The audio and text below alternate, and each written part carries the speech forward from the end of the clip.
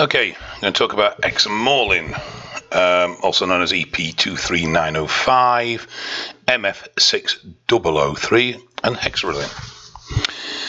It is the most powerful of the ghrps, the growth hormone releasing peptides, and is actually based on ghrp6.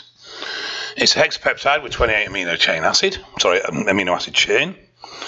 And basically, it's the strongest of the lot. It is the most effective at increasing GH levels, but as a result of that, it can cause insensitivity, and it does cause issues with prolactin sides and cortisol sides. So you need to bear that in mind, and I have seen mild gyno caused by it. However, the desensitization is reversible, just needs stopping for a period of time. Now, there has been a trend of people taking exogenous GH and then using peptides, where the thought process behind this is that they use the peptides, it will stimulate and stop their own production from ceasing. However, it's been shown that if you take either GH or IGF-1 with examorelin, you will blunt its performance, so it's pointless, effectively.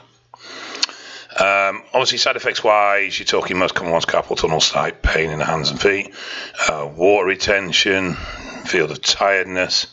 So generally, most people will take this stuff at night, so it gives them more restful sleep and they don't get tiredness during the day. Elevated prolactin, elevated cortisol. Not really much else has been noted. It's also worth noting that there's been no fat decrease, but there has been an increase in lean muscle mass. Doses usually range between 100 and 200 micrograms a day. Obviously, it can be higher, but you've got to bear in mind those sides.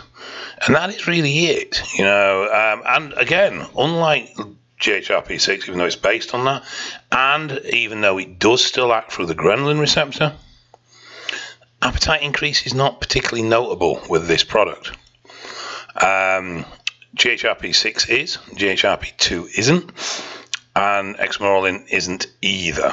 Obviously, MK67 is the daddy for appetite, and yet this is the most powerful of this group of drugs. So it seems to go a bit against what you'd expect.